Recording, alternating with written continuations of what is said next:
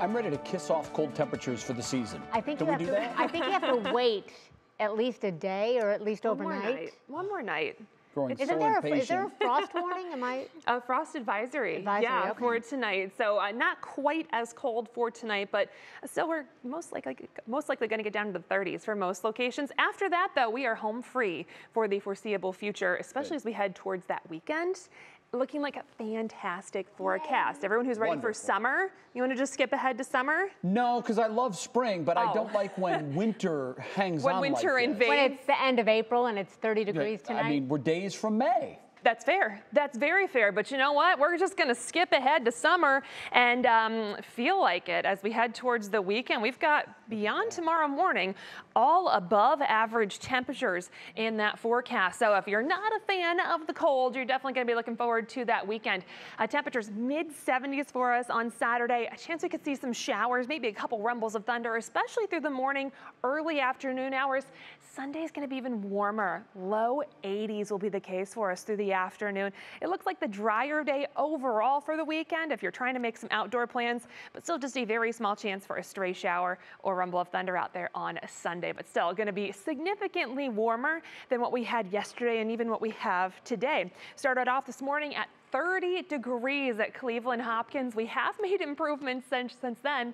Sitting at 49 right now. Most of the areas away from Lake Erie are sitting in the 50s this afternoon, heading into the evening hours. But that north wind at about 16 miles per hour means that areas closer to the lakeshore are coming in a little bit cooler.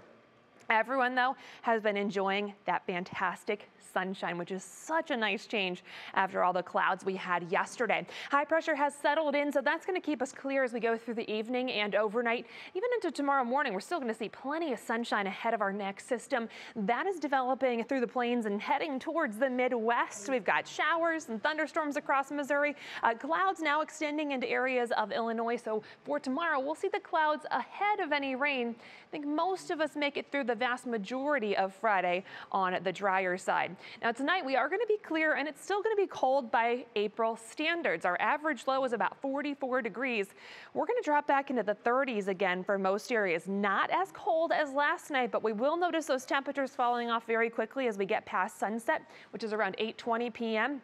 So we do drop back into the mid to upper 30s for most locations. So that's enough that we could see some potential frost concerns. So we are going to have frost advisories in place for tonight. Again, if you have any of that tender vegetation, do what you can to protect that before you go to bed tonight. Not as cold tomorrow morning, but still a frosty start for some of us. Beyond that, though, we warm up quite a bit as we go through your Friday. National Design Mart hour by hour forecast going to show a lot of sunshine through the morning. Clouds will try to work in, especially as we get into the late afternoon heading into the evening.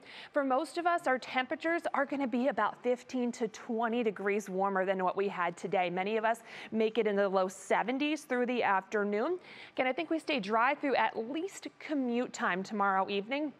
Then as we get later into the evening and overnight, we will track some showers arriving. Those showers are going to be with us through the overnight. And as we head into Saturday, it's going to be a much warmer start to the day. The chance for some showers, maybe a brief rumble of thunder will be out there.